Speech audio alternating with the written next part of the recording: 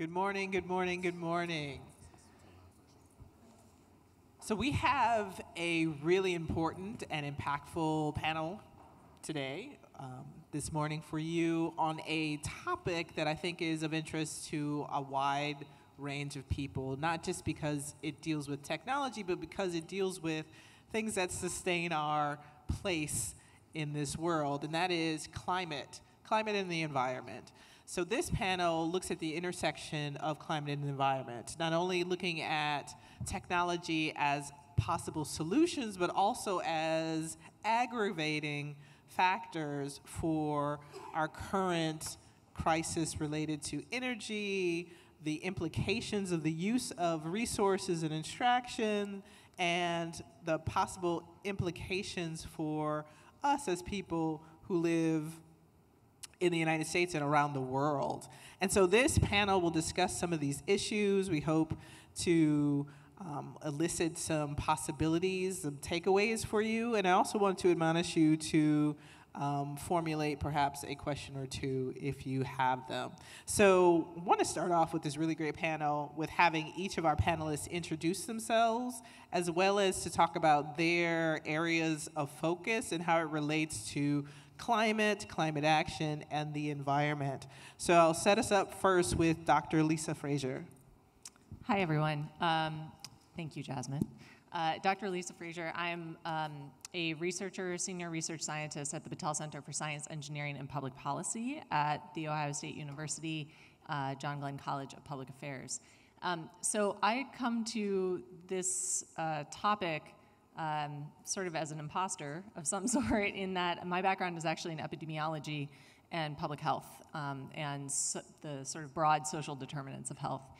And what we know very clearly from all of the evidence is that climate change and matters of climate resilience have direct impacts on human health and have disproportionately negative impacts on marginalized communities of various kinds. And so that's kind of the pathway I come to, but also that human health is an incredibly important input into realizing climate resilience and taking action against the negative effects of climate change. And that's really all you asked for, right? All right, good. Gordon. Good morning. I'm Gordon Douglas. I'm Associate Professor of Urban and Regional Planning here at SJSU. I'm also the Director of our Institute for Metropolitan Studies. I also come at this from, I suppose, not a climate science background. I'm a sociologist by training and degree, and sort of erstwhile geographer as well. But I've worked in this space kind of at the intersection of urban planning and development and climate and hazard and disaster for, I guess, on and off, I suppose I would say, for the last 10 plus years. Really coming to it first through New York's experience of Hurricane Sandy, where I lived at the time, and had the privilege to work for a Rockefeller-funded kind of resiliency program at NYU after Sandy, and eventually brought that out here to the West Coast when I left NYU and came to SJSU. We created something called the Resilient by Design University, that was an effort to draw academic and professional leaders together into sort of casual classroom settings to really think hard about these resiliency challenges in both New York and in the Bay Area.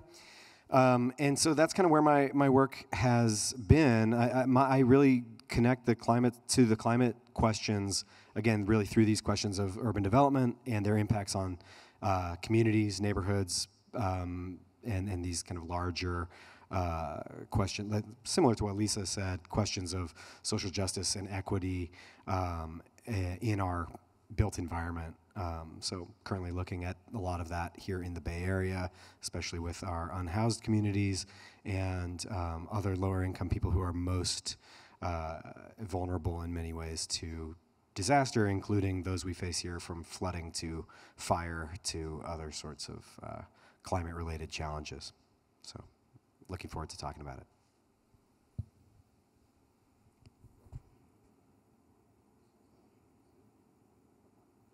Test.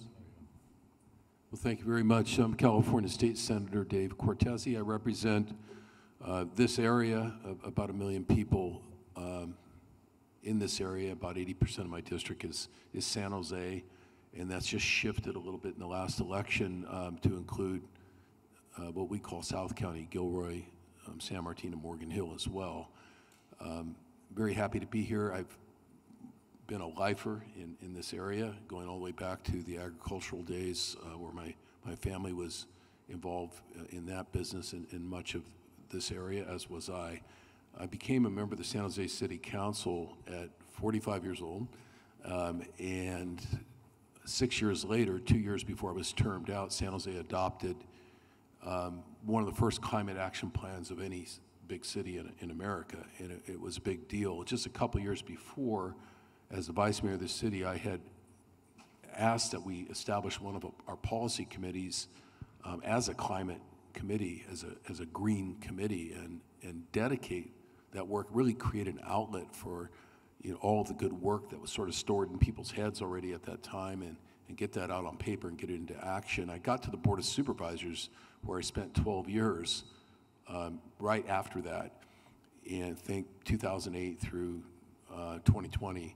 When I got there, there was not one solar installation on any county property in this county, in Silicon Valley, where the county had over 700 parcels of property, not to mention its parking lots and everything else. So a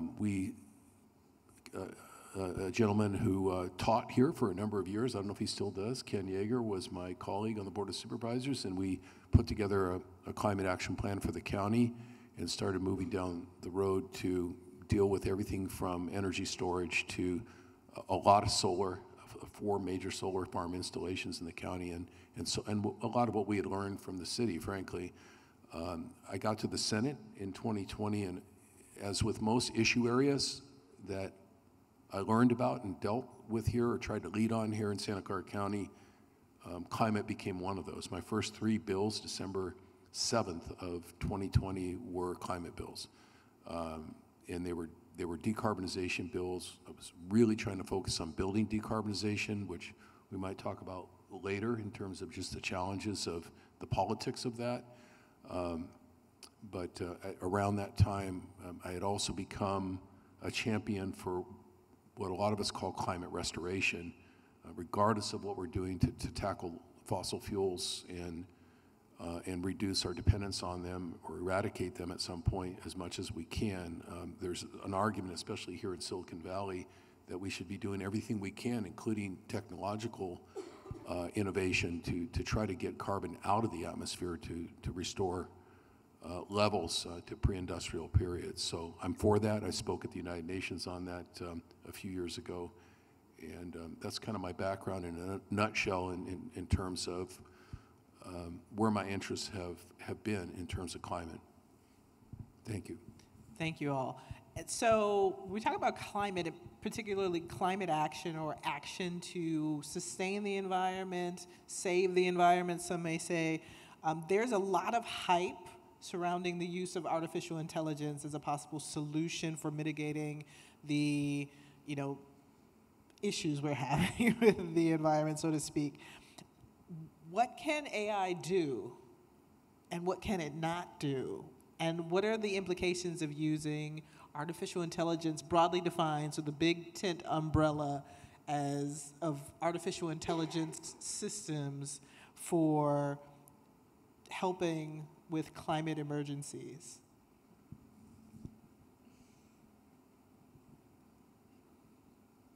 AI is not going to save us.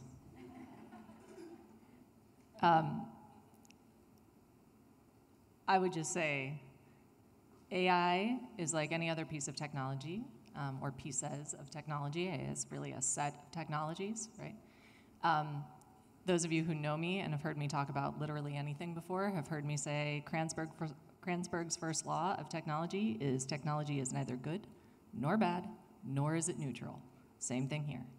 So AI can be used as a tool for good. AI can be used as a tool for not good. AI can be used as both simultaneously, but it's the humans that do the doing, and until, it's not, maybe, I don't know. And so it could be deployed for various purposes that would be useful for climate action, climate resilience, but it's not all sunshine and roses. And I would just pause there and see if the gentlemen have anything to say.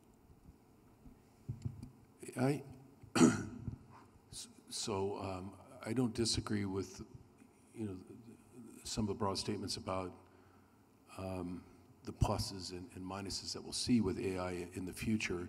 At the legislative level, we're still at that early stage where a lot of legislators I know this is public, and I would say this on the floor or in a committee, a lot of legislators are wanting to be associated with AI one way or the other, and so we're in that early stage where you see all these bills kind of thrown up against the wall, and some of them are just broadly talking about AI as if it's a monolithic thing, as opposed to, do we have concerns about robotic surgery? Do we have concerns about robotic taxis? Do we have concerns about anything else under the sun? Obviously, the Writers Guild down in Hollywood had severe concerns about what's going on there. Journalists have severe concerns about, critical concerns about deep fakes. So what should the legislature be doing, number one? And I wonder if the legislature, which was designed 200 years ago, is really equipped in its schedule, in its sequence of requirements in terms of getting a bill to the governor's desk, if we can move quickly enough where there is need, and there will be need. We bring bills here over the next, starting in December, January, February. We won't know whether or not there are laws until next October, and then they don't take effect until it'll be 2026. How much more is going to happen in AI between now and if and when those bills get signed, and then what are they going to be about? So that's just an issue that probably belongs more in a political science, classroom to discuss. Are institutions able to keep up anymore? I think the value of AI in terms of things like climate is, from my perspective as a legislature, is to the extent AI can be used for good, to map, to gather data, to get to cause and effect, almost like the old failure analysis type of thing. If you can expedite that kind of work with AI, I was told recently by a student, and it might have been a San Jose State student, but that DWR, Department of Water Resources, has over 500 databases that it's pulling from, almost none of which are available to students or the general public, and certainly not on any kind of a dashboard. If AI could do that, put all of that data into a dashboard much more quickly than it would take us to do using traditional and conventional methods, there's probably something there in terms of value, in terms of the climate movement, and people who are working in that movement might be able to tap and make good use of that information. So you could, now what would the legislature do? Those agencies like CARB, like the Air Resources folks are executive agencies under the governor. But if the governor is not prioritizing that for whatever reason amongst his 10,000 priorities, the legislature often plays the role of directing, charting a course for those kind of things to happen and appropriating the money to make sure it happens. So I think as we refine our approach from throwing things up against the wall to really figuring out more surgically how we can use some of these tools, you might see us accidentally stumble across, expediting some new tools that can be used by folks in academia and elsewhere to get us to where we're going.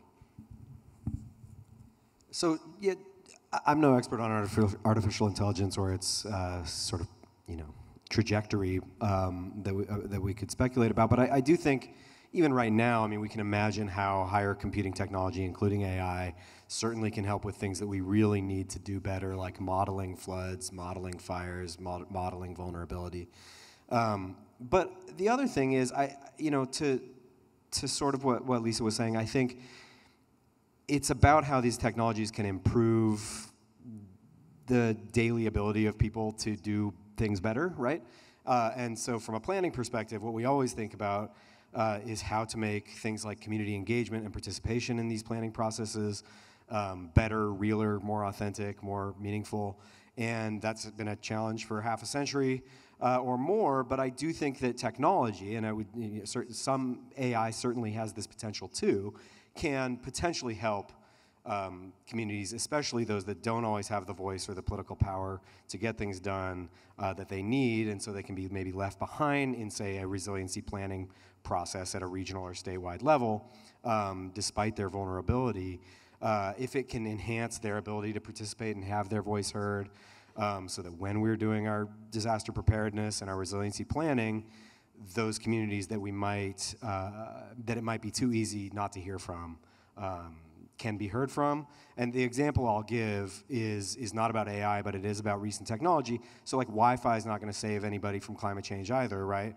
But a wonderful example that I always point to was this wireless mesh network that was developed in Red Hook, Brooklyn, by the Red Hook Initiative and a bunch of wonderful people, started in the public housing projects there in Red Hook prior to Hurricane Sandy, but was in its infancy when the hurricane struck, and only grew and became a real source of neighborhood organizing, and I would say a catalyst maybe for neighborhood organizing and recovery, even in some of the hardest hit areas after Hurricane Sandy. So you can imagine, and that's just access to wireless internet, right? So maybe AI, there's an analog for that in enabling people to both plan and recover from disasters or from the kind of more amorphous threat of climate change and challenges.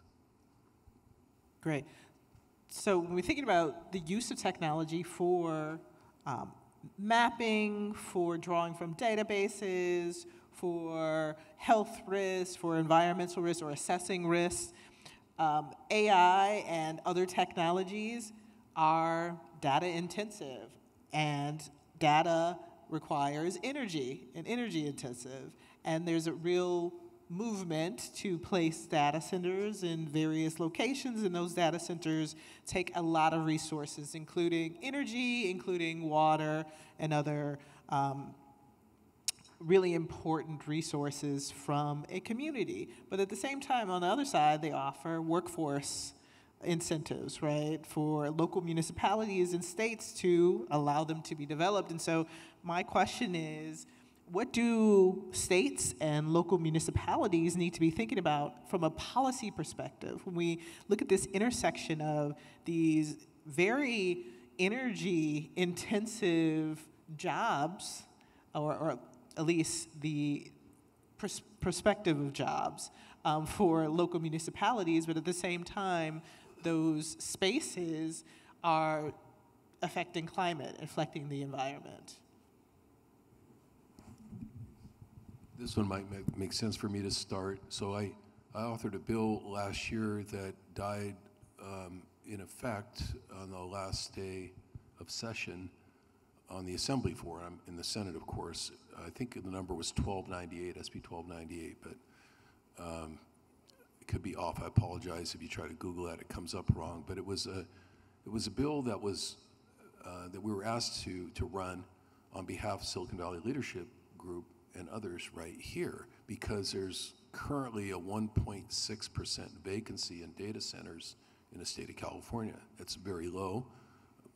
If that was a vacancy factor in commercial office space or residential, you would consider it to be at basically zero, 100% occupied, to give you an idea of what that means. So, and data centers don't go up quickly because the regulatory scheme involves a lengthy application process that goes through the California Energy Commission. So the bill attempted to allow these data centers to bump up 50 megawatts, no more than that, and kind of free up some space in an expedited way. It would still go through the CEC, but in a shortened process that they've used for data centers 100 megawatts or less.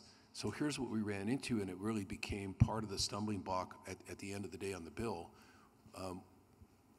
Diesel backup generators. So data centers operate, except for 0.07% of the time, on electrical power. But when we have, one of these shutdowns, and those data centers are running stuff that's critical to us, of course, they go, like a hospital would, they would go directly to diesel. Well, CARB came in and said, that's not okay. Get rid of the diesel and we'll be fine with the bill. CARB also had all of us commit to get rid of diesel by 2033, not 2024. So we were, wait a minute, is that even realistic? And what is the backup then? There's not batteries that are that large that have that kind of capacity, to keep up with that kind of megawatt need. But to your opening point, the reason I ran the bill is not because I'm anti-climate in any way, shape, or form, or pro-diesel, but we have a huge problem if we are stuck, in terms of data center expansion.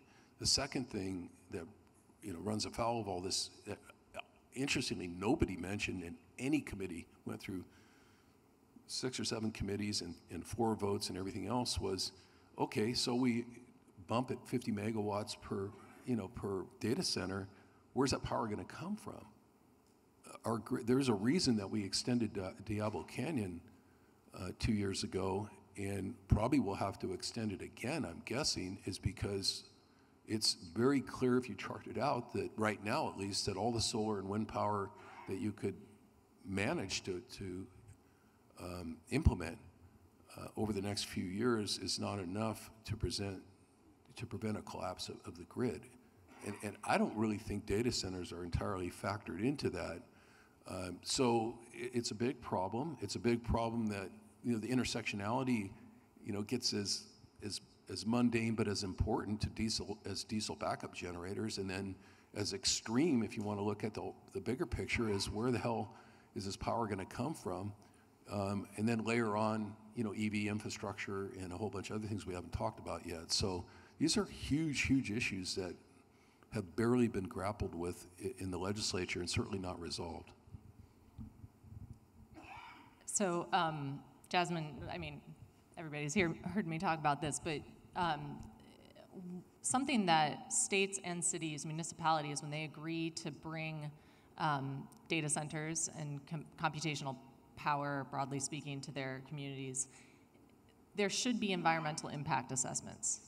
Sometimes in the state of Ohio, I don't know how other states handle these, sometimes those are required, but sometimes they are not. I think that's a state-level decision in most cases.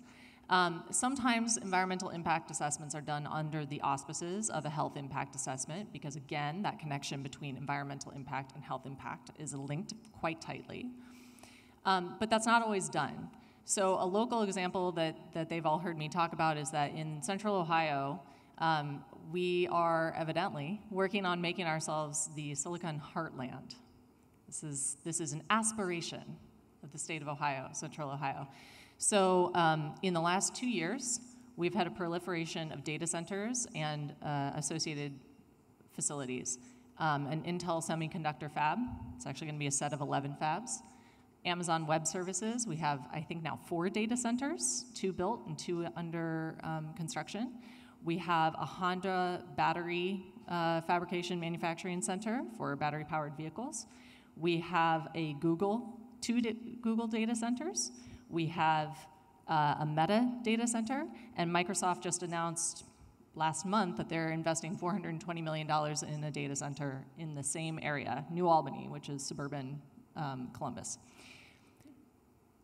Why New Albany? Why the suburbs? Because the city of Columbus has much tighter regulations. They require environmental impact assessment. There's also the land issue, it being more expensive land and less obvious where these things would go. But it's a non-trivial policy decision on the part of the municipal government of the city of Columbus to say, building these facilities has serious environmental and health impact on our population. It also has serious equity considerations because where are those centers going to be built? And the water that is required to cool them, where does that come from? And where does that go when it becomes wastewater? These are important considerations. The city of New Albany has made a calculation, more or less, to paint with a broad brush, to say the trade-off on economic impact for us workforce development, but also economic impact that we get to be the heart of the Silicon heartland, is a trade-off that they have made. And I think that one of the things that keeps coming up already this morning is that public interest technology is not a piece of technology, but the question for us is how do we make any technology a piece of technology that serves the public interest? And public policy is technology. It is social technology. It is governance technology. It is institutional technology. So how do you make not just the data centers that do provide jobs, that do provide economic advancement in some regard, how do we make those not just engines of technology and employment, but also engines of public interest? And a big part of that calculus are the trade-offs that are inherent in making those decisions. Add something on it. So here, I mean, just since we're here in San Jose, the majority, I believe the majority of data centers in California, but certainly in Northern California, are all centered in the little city of Santa Clara, California. And that's because many years ago they started their own power company, which was a prudent decision and helped them to diversify their revenue portfolio like no other city around here has been able to do. But they're also able to undercut utility rates or energy rates, which means that from all over California, folks who wanted to build data centers came to Santa Clara actually, not because, in part because it's helpful to be like most tech cottage industries close by to where all the action is, where the driving industries are, but more importantly, just because it's a P&L, balance sheet exercise. Why would we want to be in San Jose, for example, instead of right across the street in Santa Clara where we can get power 5 or 10% cheaper? So those, as usual, on the corporate side, I'm a capitalist, but on the corporate side, if you leave things unregulated, P&L is going to drive everything. And that, up till now, that's just what's happened almost while people haven't been paying attention.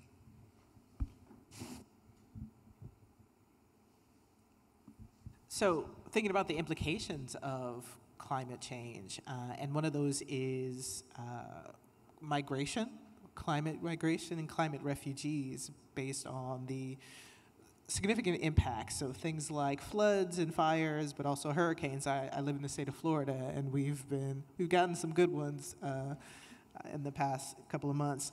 But hurricanes are normal, maybe not the strength of the hurricanes that we're seeing now. And so how can cities, municipalities, states prepare for the possible increase of migration because of climate, because of environment? And how can tech possibly be a tool? And let me throw in a wrinkle to that question. What do we do with the movement of people into areas that were traditionally the places for marginalized and vulnerable populations? I'm going to give you the example of Miami, where Overtown was for black people, and nobody else lived there because it was black people there, and it was underserved, under-resourced. But as the coast starts to erode, more people are coming to Overtown or wanting to develop in Overtown. It's Overtown, so it's higher than sea level. And so what does that do for populations who have existed in these areas that are now desirable because of climate change? And what are the implications for technology in that nexus as well? Yeah, so it's a really good question. And it's, of course, we think often about climate migration and climate refugees at this kind of global scale. But I think we really see it even locally, right, with people being displaced by fires and floods, and these really important real questions about, do we then rebuild in those places, or do we encourage what sometimes called like managed retreat from the coast? Or we have development limits in parts of California now to try to discourage development at the fire-prone kind of wildland-urban interface. But that, of course, raises a whole bunch of questions for folks who don't have an option easily for somewhere else to go, right? And we've seen for instance, in Napa County, in the city of Napa even, after the fires there in 2015, a massive decline in, like, if you look at the data, in the poverty rate up there, right? And it's not that, Napa just got richer. It's that a lot of the places that burned in those fires, and same thing again a few years later in Santa Rosa, the areas that have burned have been lower income, either rural areas or areas on the kind of the outskirts of Santa Rosa in that case, et cetera, and areas where a lot of lower income people lived and could not afford to rebuild, right? Because of the price of land, because of the high cost of living in these regions. And so you have something like fire-inducing gentrification, essentially, right? Where some folks can afford to stay and rebuild, et cetera. And we saw it after Sandy too, right? Some folks are in a good position to either move the generator out of the basement and up to the top of a luxury building, or the emergency generator, that is, or to elevate their home on the coast, or et cetera. And other folks who can't afford to rebuild, and they have waterfront property that is quickly becoming underwater property, right? So we see those kinds of things causing sort of migration, right, and causing really displacement. And at the same time, to the question of technology, I think we've already seen what some of the better examples to me of kind of public interest technology at a fairly basic level again, but enabling, for instance, citizen-driven flood mapping projects. My friend Liz Koslov down at UCLA has done a ton of really great work on kind of community mapping around flood insurance maps, and efforts by communities to have a say in kind of in these questions that are now really on everybody's mind here in California around fire maps, right? And where insurance is just being dropped across the board in many cases because of the threat of fire. So maybe through kind of the sort of geospatial data analysis that our students in planning are learning and doing on a daily basis, we might be able to allow community members to participate and again have a voice in those discussions about things like insurance and vulnerability to fire and floods. And at the very least, just to make those analyses as delicate and sophisticated as they certainly need to be. But yeah, I don't know that technology can save us from from the fire challenges, right, or from the flooding challenges. But again, I think it can play a really important role in how we understand these things at a really nuanced level and can figure out what's safe and possible.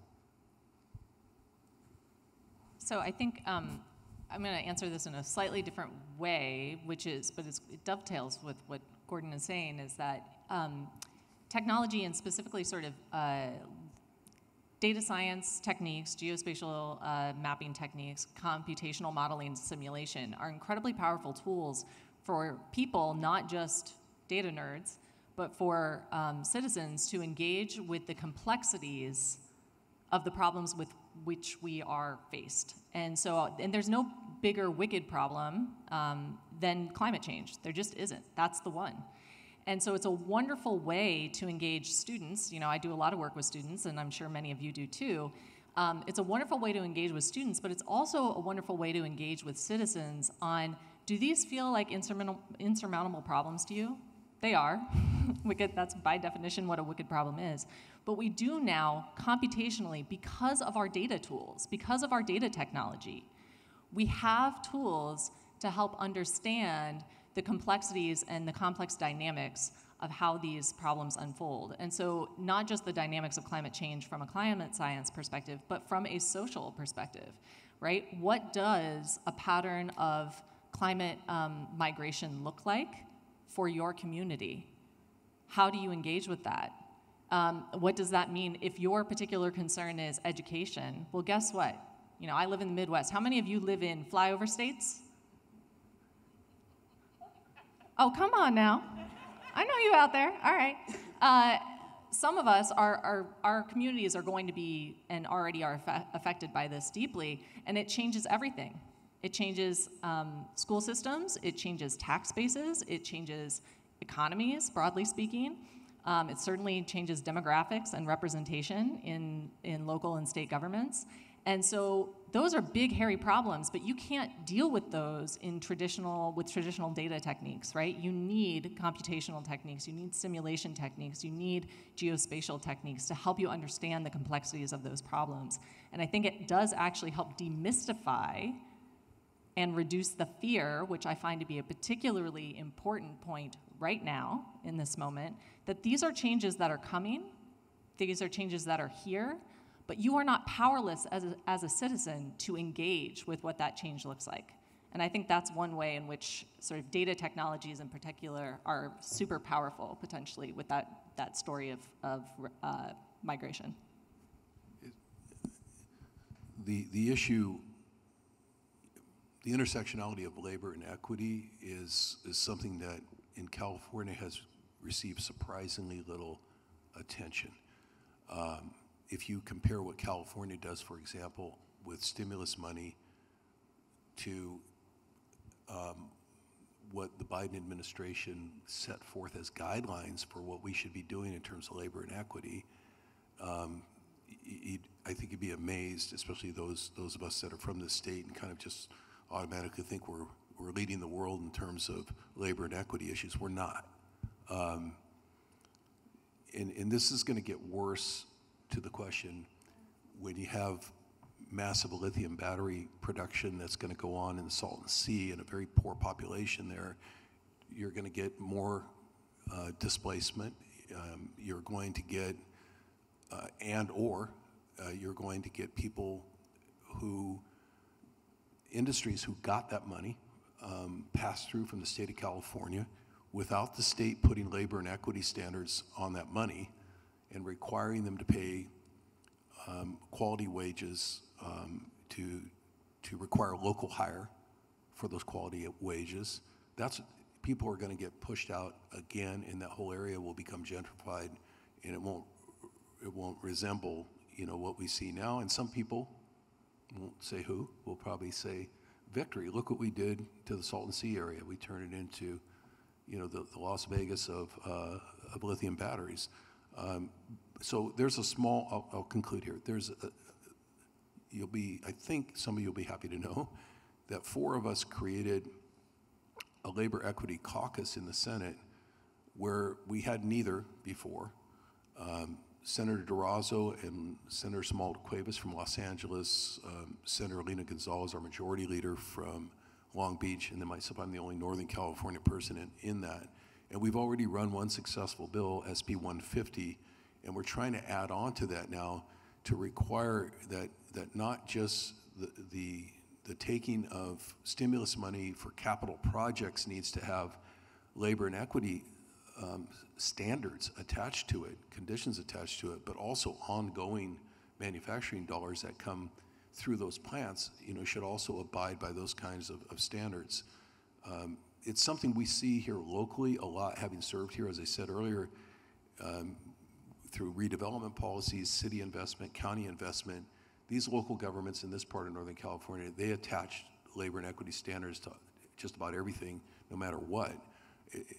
One would argue it hasn't helped that much because we also have the largest disparity of incomes of anywhere in the world, or at least anywhere in the United States, I should say. But it's an important tool, and it's to turn your head away from that and just say, hey, we're going to put $30 billion, which we did 2 years ago, into climate investment, and not attach labor and equity standards to one dime of it, is not creating a California for all. That's my argument, and that's the argument of our little caucus. So we've only been able to not even scratch the surface in thinking about climate action, public interest technology, and policy, which has been a thread throughout this entire conversation. But if you wanted to leave the audience with a quick 20-second thing that they should focus on or take away from this panel, like a path of action, what would that be for each of you?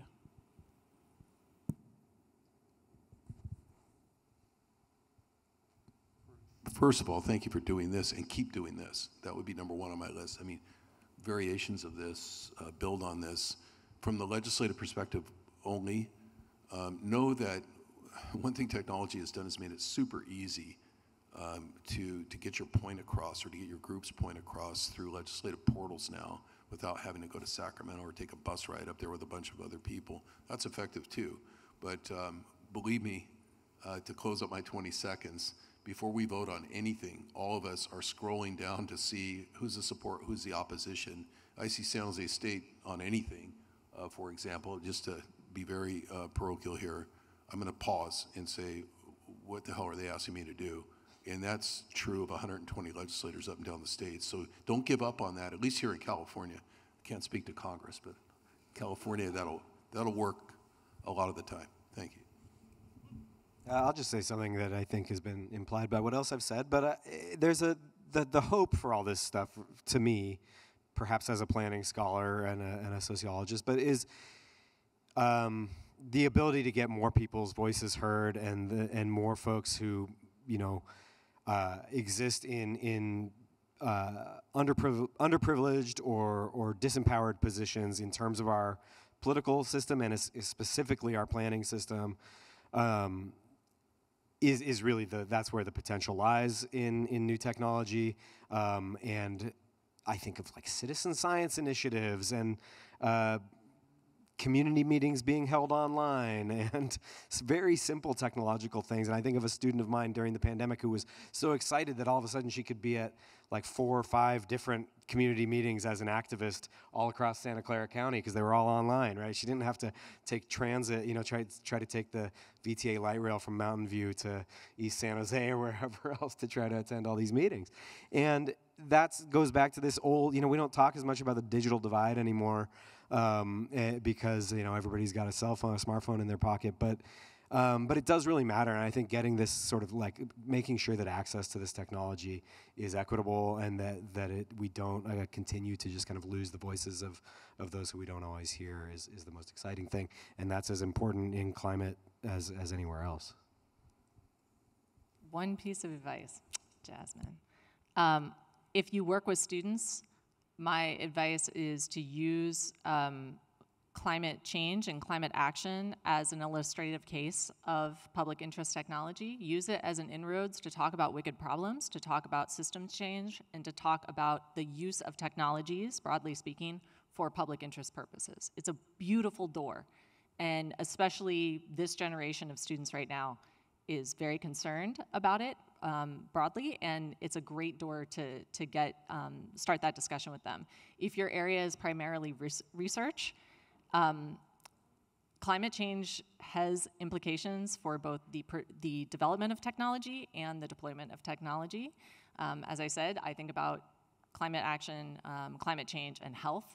My guess is if you think about your particular area of research, there's that connection as well. So providing those cases within the context of your research and connections in the literature of the implications of your research for the climate picture, I think is really useful and helps build the case for the relevance of your research to the broader issue. If you're a funder, fund people doing that.